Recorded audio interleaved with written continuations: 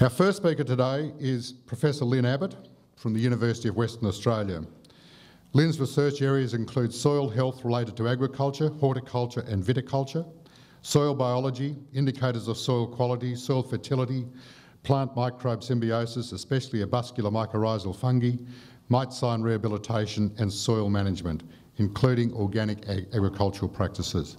Professor Lynn Abbott. Thank you, Chris. And I'd like to thank the organisers for bringing me all the way from Western Australia to talk to you. And as such, since I've come from the other side of Australia, I don't come here to pretend to tell you much about your own soil management, but I'm going to talk in principles. So I'll introduce the session for today, thinking about soil biology, soil health in a general way and in relation to principles. And this is where I've come to after teaching soil biology for many years in a context where nobody ever was really particularly interested in it. So I've spent a lot of time wondering what you do with soil biology in a context where it often gets left behind. Now, I know that's not the case here because there's been an enormous amount of interest in soil health and soil biology in your groups, but on the whole, it's not a straightforward thing to deal with. The recipes are not straightforward, and it really depends a lot on you knowing what you're doing with your own soils. So that's the context that I'm going to talk to you today. We've got a handout here that you can pick up as you go through. It's a page, 2 pages, which summarises 4 websites which we have which relate to soil health. Some of you might have seen some of them, but I think that it is a resource that you can choose to pick up from the front bench as you go out. So we actually coined this term soil biological fertility some time ago because I spent a lot of time thinking soil fertility. And when you review the literature on soil fertility, you don't always come up with soil biology. It's hard to separate the components. So we set about quite some years ago in separating components of soil fertility, biological, physical and chemical. Now I know today we think like that, but some time ago it wasn't thought in that way. So with an emphasis on soil biological fertility, what can we do? So the overview for today, and there's a very big question around this, can we sustain food production? You know, this is a big ask for soil biology, all these little organisms in the soil doing this big, big task. But at the end of the day, we are asking the organisms in the soil to do something quite big. But we're also asking the managers of the soil to manipulate this so that it works. So my few overview points. Soil fertility is not just about nutrients and fertilisers, and when you look at soil fertility, it's often what's the chemical fertility. And then I've summarised this into 10 principles. These 10 principles I'm going to run through, and they might seem to you to be very simplistic, and what's the point of that? But in fact, because soils are all different and your land practices and what you grow and what you sell, all these things are different, you actually have to work it out for yourself, but within a framework, and this is what I'm going to try and do today. Obviously, there are options for enhancing soil biological fertility, and the rest of the day there are many examples of work in this area. So the specifics are coming later, but mainly I'm going to be talking about these principles. Whoops, I'm going the wrong way. So my approach, well, through my teaching in soil biology in the University of Western Australia, I did a lot of workshops with farmers. I actually listened more than I spoke, I think. I learnt so much more listening to the farmers. And eventually we set up a website, and it's called soilhealth.com. So if you put soil health into Google, it'll probably come up as a website that relates to this. And the information's on this sheet you can pick up. We also put together, Dan Murphy and I, we edited a book on soil biological fertility. It was published by CLUA, and this has got a lot of reviews. And so if you're interested in the technical side, you can go and investigate that. We've investigated a lot on what are the indicators of soil health, and I know that a lot of the implementation of the sort of indicator work is being done here, so I'm not going to focus on that. But we've recently set up a website for schools so that children can monitor their soil, and this is a website that is almost ready to go out, and although it's for schools, the recipes and the ideas of how you can monitor your soil could be useful to you. So it's a nice link that you even might have with your local school. So what have we got here? We've got some knowledge of soil biology. So pretty much people know about this stuff now. And we've got a series of land management options. And then we've got you. And you have to deal with that, what you do on a daily basis. And there's a $sign here and how that all works. So your land is different from someone else's, your farm is different from someone else's, your soils are different, and your options are different. So what you do depends on your own circumstances. There are recipes, but there are also principles that can be applied across this. So the recipes might not work for you, but some aspects of them might. Now in Western Australia, you might have heard in Western Australia we've got sand. Actually, we have some half-decent soils in Western Australia too, but there's a good thing about having sand because you start with actually the basic. We can add things to sand to improve it. So we even add clay to soil. You mightn't be familiar with that concept, but there are a lot of non-wetting soils in Western Australia and people add clay to the soil to improve its quality. Actually, they didn't do it to improve soil biology. They did it to stop non-wetting. This was maybe 15 or 20 years ago.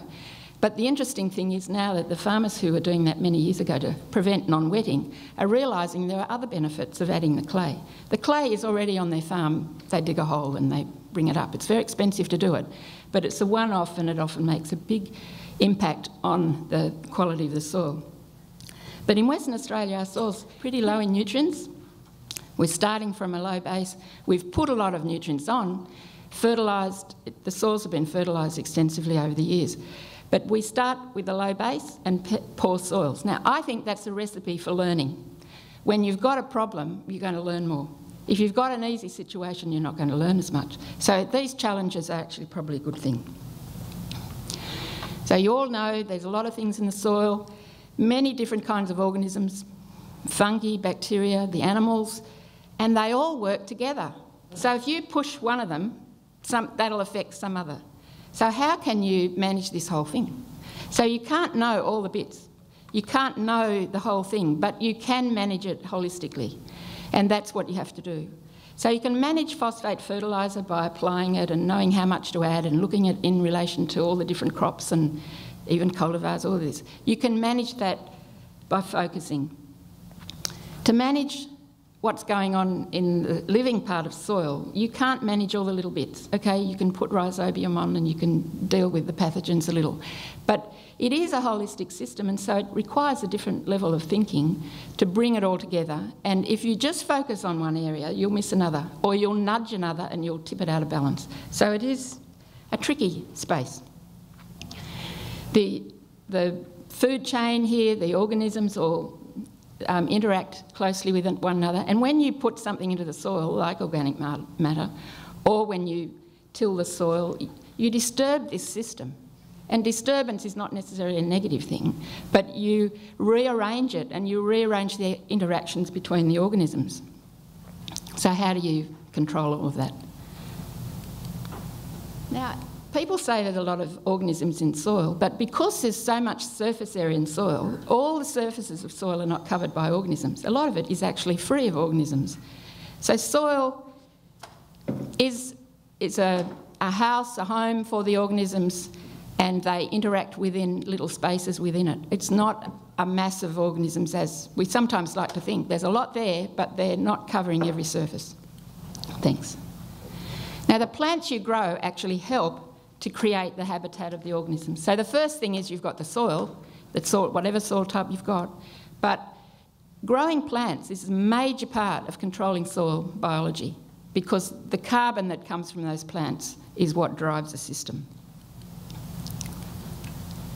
Now, I'm going to run through these principles. So there are 10 of them. They're on the website, the Soil Health website, right at the end of the book that's on the front page of that website. So this is very simplistic, but I can't think of any other way of dealing with this complex system than to relate in principle for then within your own context to apply these principles. And the way you apply it might be different. So absolutely the simplest thing is that the organisms are mostly in the surface. So protecting soil, the surface from erosion is absolutely basic. But loss of soil is a major factor in our soil management, and we can't often see it disappearing. So keeping it there, keeping cover on the soil is absolutely essential.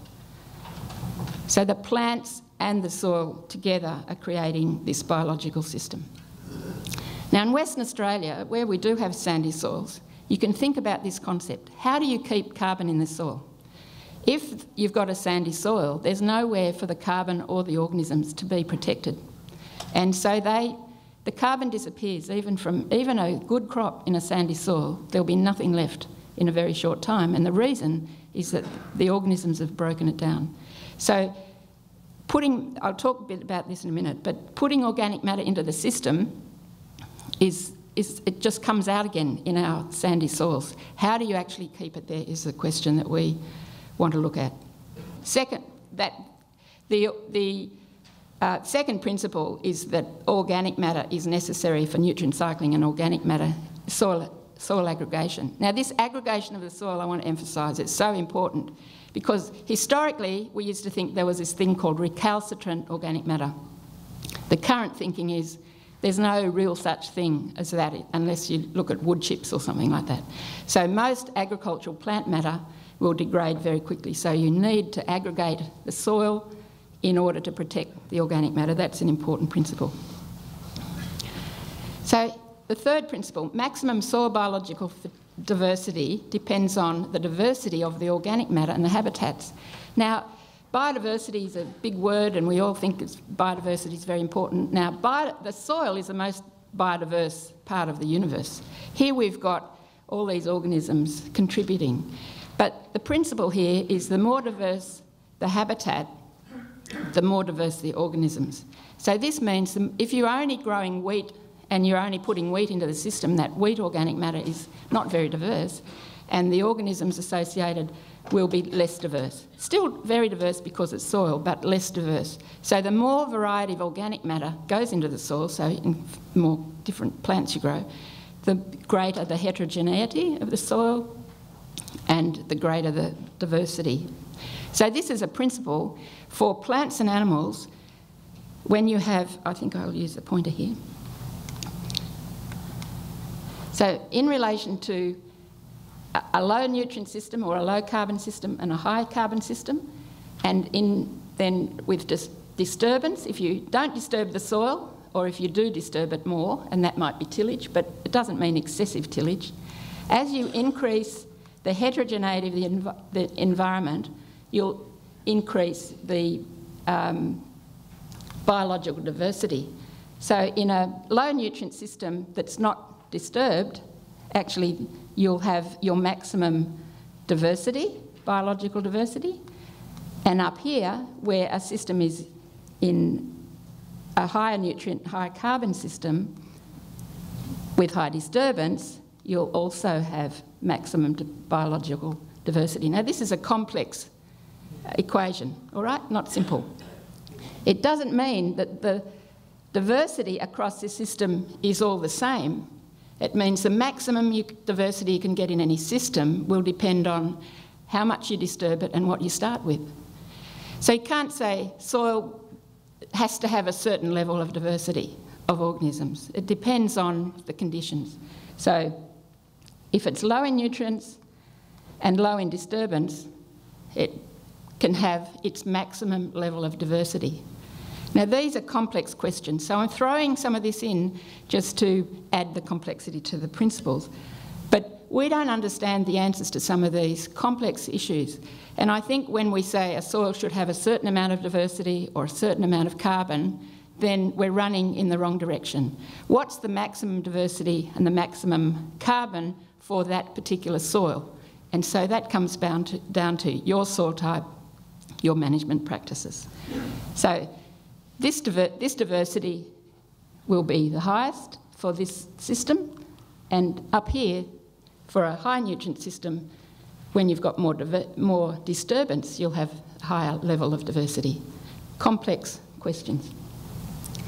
Now, The next principle you're very familiar with, nitrogen-fixing bacteria. We want to maximise biological nitrogen fixation. There's no question that we should be using this facility. This is here, nature's given it to us. If we're not using legumes in the system somehow, then we're not maximising biological fertility. Now, this is a very general principle about nutrients, that the nutrients are released from the organic matter. So if you take the organic matter away, you're not returning to the soil the nitrogen and the phosphorus, the sulphur, the zinc, all those things back into the soil. So simple principle that I have for soil biology is to keep the organic matter where it grew. Now, that isn't always possible, but the principle is keep it on the land. There might be other uses for it, but perhaps the soil biology needs it more than other uses. Now, you might be familiar with mycorrhizal fungi, and this is something I've worked on for many years. These are organisms that colonise most plant species, but certainly most agricultural plant species.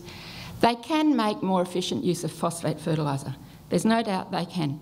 They can help in exploring the soil and taking up phosphorus and putting them into roots. So if you have a farming system where you don't take note of this, then you're not using some of the biological fertility in the soil. I'm not saying that they're always present in all roots at a maximum level at all times, but I'm saying if over a period of several years within whatever farming system you have, you're not trying to maximise these fungi in the system, there's one component of fertility that's not being attended to, and that's efficiency of phosphorus use. It relates to fertiliser use as well. The two go hand in hand. Soil amendments. Now, you're probably already familiar with all the things you can add to soil, but certainly we're doing some work in biochar, as is happening over here. We're doing some work in adding biosolids to soil, clay, lime. All these things amend the soil, and they all interact with this biology, and the particular practice that is used will relate to your land and management system. Now we're up to 8. This is the 8th principle. This time it's about disease control, and one of the best ways to control disease is through management. And obviously you can't know what all the organisms that are going to cause disease in your plants are doing, but there's a lot of knowledge here, and the management systems are really well tuned to minimising disease. And some of that is through biological control, and that is the system itself can control its own disease if it's managed the right way. So this is another important principle. So next, there's this dollar. And productive systems based on soil biological fertility can be profitable. People have shown this. There are systems which maximise the use of the organisms in the soil that make money. And if you are doing that already, that's fantastic. But there are people who do have agricultural systems that are productive. I think the common view is if you focus in this area, you won't make any money, you'll have less sustainable systems. But let's say it can be profitable, it's just finding the way. And the 10th principle is that this takes a lot of time. It's not like adding fertiliser and you get a result in the same crop or in the subsequent crop with carryover. This takes time, and if time is not factored into the management, then you won't be able to use the fertility from biological processes, there's no doubt. Because if you're impatient, you won't let it settle into its own rhythm and carry forward this contribution that the biology can make. So without taking time into account, then you can't really manage for biological fertility. So you have to be patient. So here's just quickly some options. So you know what the options are for building. You've got to feed the bugs. This is what it's all about. Whatever way and whatever system that you've got, you can do. But we also need to make more efficient use of fertiliser. You know, it's not just about management for the organisms, it's managing the fertiliser in the system, and I want to emphasise that. It's also about managing amendments, and you're familiar with that. And people also, in some cases, like to add microbes, and I'll have a few words to say about that. So let's build the soil carbon. Now, the trouble is, when you put carbon into soil, it just disappears again. And this is a sea soil. It happens, it's very hard to retain it in the soil because the organisms love this stuff when you put it in the soil and it goes straight out again. So how do you keep it there? Well, I already mentioned aggregation, and this is a way of protecting organic matter, but certainly it is a dilemma. As you put more carbon in the soil, you increase biological activity and more carbon leaves. So it's not just a simple question of how we keep it in the soil. We would like to balance it, but we don't really want to balance it. We want to retain more. So it's one thing is you can easily lose carbon from soil. The next thing is you can balance it. And the third thing is how you keep more in. I think it's the most challenging question. So the amount you have in soil will depend on the soil conditions, your management practices. But when you add carbon to the soil, it will increase, then the organisms will break it down, you'll lose it as carbon dioxide here, but you want to retain more than you started with, and that's a challenge. So I open with this little thing that probably doesn't make sense to you, but to reduce the loss of soil carbon, you need to reduce microbial activity. And with soil biology, we always think of increasing soil biology. So, but we need to actually control it as well if we're going to keep carbon in the system. Now, it's possible to add carbon to soil in various ways or management practices, but is there a limit to how much you can put in there and keep in there? And there are two ways of thinking about this. One is there's no limit, you can just keep adding it, and you don't ever reach a maximum, but probably more likely is that there is a maximum level in each soil. So eventually you're going to come to a plateau that you can't really increase the carbon anymore. This is the most likely. Now, a lot of the models don't have this factored into them. A lot of the soil carbon models have an open-ended system, which is probably not practical. So let's go back to this other model I showed you earlier. It's a hypothesis here. But this time, along this axis is soil texture, and this axis is disturbance, so tillage or other disturbance. And I'm suggesting that here's the line here where you'll get most carbon sequestration. In a sandy soil, this is Western Australian sand, in a sandy soil with low disturbance, that's where we'll maximise the carbon. And that's probably not a really high level of carbon compared to a heavier soil, but low disturbance of a sand will maximise carbon. But as you increase the soil texture, as you get to a loamy soil, here, if you have no disturbance of that kind of soil, you won't have maximum carbon sequestration. It's predicted, I'm predicting, that you'll need some disturbance in the system. Now, when I say high disturbance, I don't mean ripping it up and tearing it apart, but some level of disturbance. Occasionally, not every day or every year, but some level of disturbance is necessary.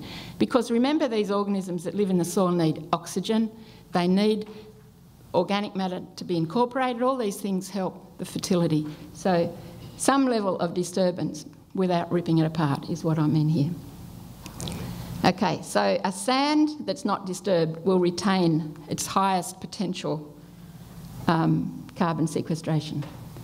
And this is why. Because when you've got low disturbance, you've got low microbial activity and slow breakdown of organic matter. So when you disturb the soil at high disturbance, you expose the organic matter, microbial activity is very rapid and it breaks down quickly. So this is the reason that I'm predicting that for a sandy soil, low disturbance will have the highest carbon sequestration. Now, if you go to a loamy soil, I'm predicting you need some disturbance of the soil, of the system, because when you disturb the system, you're disturbing the microbes, you're playing with that a whole network of organisms and how they're interacting with one another. And so some disturbance is required. And that's because of this. So in a heavier soil with absolutely no disturbance, it's harder to incorporate organic matter. Okay, there'll be roots growing through it and things, but there'll be less incorporation. When you disturb it a little bit more, then it's incorporated, but it's also protected. When you disturb it a lot, you have a lot of microbial activity and it'll break down. So this is, you can't just say a particular soil will hold a particular amount of carbon, because the microbial processes in the soil in relation to disturbance are all going to affect how much actually stays there and how much microbial activity is going on. Now, this is an extreme, and this is probably not the case to this extent that I'm showing, but in a very heavy soil, it will require more disturbance. So I don't mean high is an absolutely heavily disturbed situation, but a heavier soil will require more disturbance to retain more carbon. And this may not be a logical way of thinking, but based on the microbial activity, this is probably what is necessary. In a very heavy soil, it's harder to get the carbon into the soil in the first place, and incorporation. So that the roots are going to be there, but to get more incorporation of organic matter, some level of disturbance is required. So if you look at this equation, for a clay soil, maximum potential for carbon to be sequestered. At low disturbance, it's hard to get the carbon in. So without any disturbance of a heavy soil, it won't sequester enough carbon probably.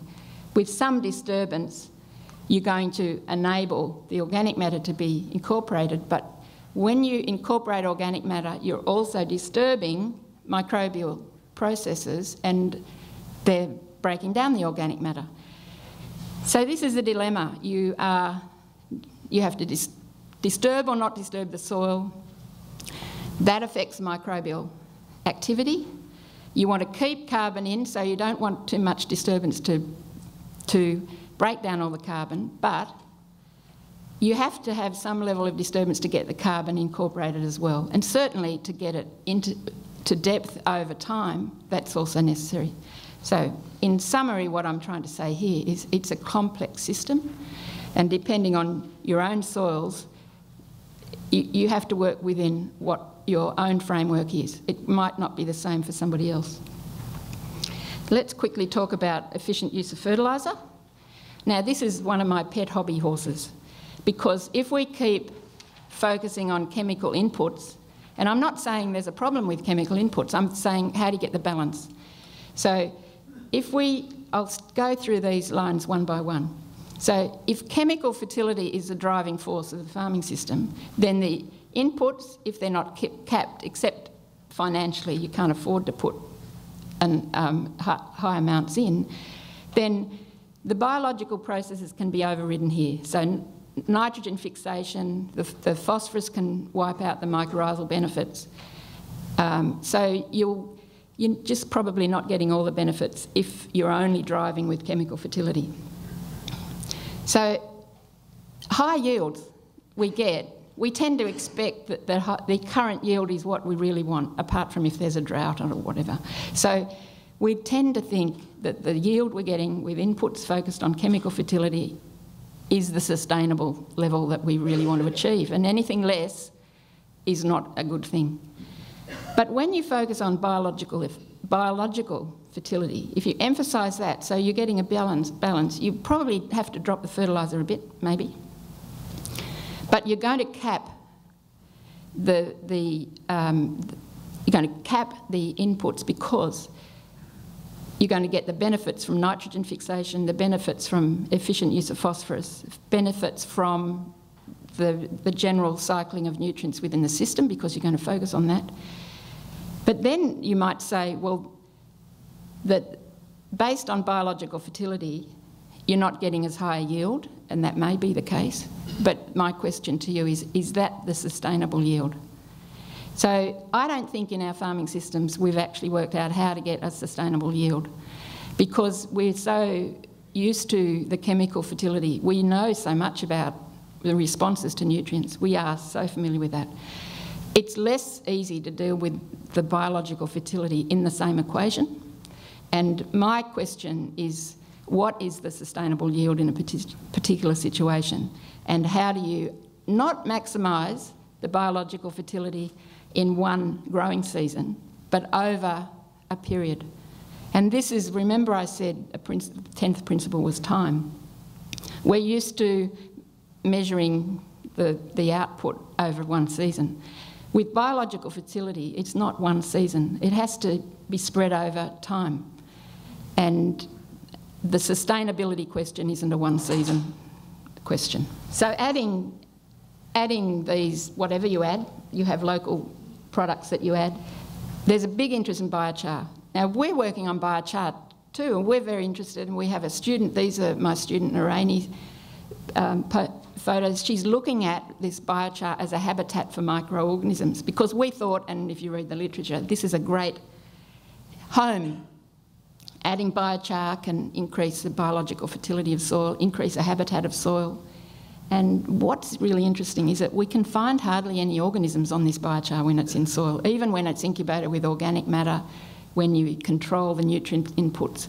So she's focusing on looking at it when you put it into soil and what colonises it and how it affects microbial activity, microbial biomass in particular, but mycorrhizal fungi as well. So the questions that we asked were, how is biochar affecting soil biology? And the answers that we're getting out is, well, it's not as straightforward as what we would read in the literature. There are a lot of generalisations here. So the question about the benefit of biochar is still out there, but the 10th principle about time is a factor here. So leaving these sort of products in soil for a longer period of time is probably necessary to get the benefits. Now, biofertilisers. What I mean here, and this is a commonly used word, is where people make up microbes and inoculate into the field. Now, rhizobium is the classic inoculant, but there are many other inoculants that are used.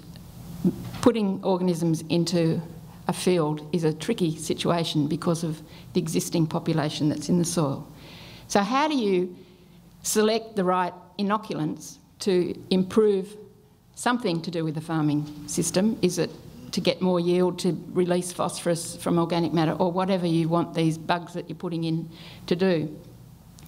Now, the principle here that I have is that there's no one-size-fits-all, that you need to adapt the organisms that you're introducing to the soil conditions. So there are different phases. If you're putting them in an early phase of a farming system heading towards a biological system, then it's probably just something to replace fertiliser. But if you've got a more mature, healthy soil and you're introducing organisms, then the organisms you introduce need to be different because they're going into a completely different biological environment. So these can be used to enhance biological fertility, but we need to pick the right ones depending on the stage that the farming system's at. So here's a way that we can think about this. So remember I've said time, and time affects biology, soil management affects biology, but climate change, droughts, these things affect soil biology too. So we don't have a soil system, we have a soil system that's changing through various circumstances. So if you're going to inoculate with any organism that you put into soil, you need to think what phase you're in. So is it just to replace a fertiliser, just to release nutrients? Is it to do with a bit more complex interaction with organisms and with the soil, so the transition phase? Or have you already got a good soil that you want to enhance? And from a biological point of view, the organisms won't be all the same across that continuum. So just taking something as an inoculant has to be considered within this broader framework. So this is my final point. I've given you 10 principles. They seem very simplistic, but if you unpick them in your own circumstances, then they will have meaning to you. They might have a different meaning to someone else in a different land or different soil or different cropping system. But this is something here that I'm going to mention that applies across any system. So we've talked about building carbon and the complexity of building carbon, and that's mainly a nitrogen-driven process. Nitrogen fertiliser, drives plant growth in a major way. The carbon and nitrogen are linked. And we're driving this system to get greater productivity, but also to retain carbon. But if you forget about the other part of the equation, and I'm saying phosphorus is the other part of the equation, because while carbon and nitrogen are linked, phosphorus is less linked in that. Obviously, phosphorus is linked to carbon, all of these things, because they're part of the same plant material. But often this is the focus, and we use then fertiliser phosphorus as a separate component of the system. But if you put too much phosphorus in, then you lose the benefits from the mycorrhizal fungi. So the challenge is to get these two to work together. The challenge is to add the nitrogen so that you then know how much phosphorus to add. Currently in Western Australia, we add nitrogen and phosphorus we add according to how much we can afford. But I think that the two need to be considered at the same time, because plants need a certain proportion of carbon and nitrogen. This is well understood. Without considering the two, and I know that there are models now where fertilisers are all being combined in a calculator together, I think that for soil biological fertility this is essential. So you really want to maximise the biology related to nitrogen and the biology related to phosphorus, and then put it all together. Because if you only take one component of it, then you'll have a system that's out of balance. So this is what I've been talking about. Can we use soil fertility, soil biological fertility, to sustain agriculture? Well, my view is that this is the aim, that we should be trying to do this, but I don't think that we understand enough about managing a biological system yet to make this work. But it's always better to be at the beginning of something, so we have this challenge ahead of us. I've tried to set this out in 10 principles, and it's in your notes, so you can run through the 10 over the next few hours or days. But the 10 are there because they're all different, and you have to manage all of those together. It's not just managing one component of soil fertility. So there are a number of options that you can use to build biological fertility, and that will depend on your own circumstances. And in Western Australia, we have the advantage because we've got pretty poor soils, we've got pretty sandy soils. We've actually had to start to think from first principles, and the advantage of that has been that we can think up from a base, and then we add organic matter, we add clay, and then the farming system sits over the top of that. And these are all influences on the biology. So we have the advantage, I think, of starting with a very simple system in some of our Western Australian soils, but you have very different soils here. So I'm putting the principles in front of you, and the application of those principles is now up to you. So thank you very much for having me.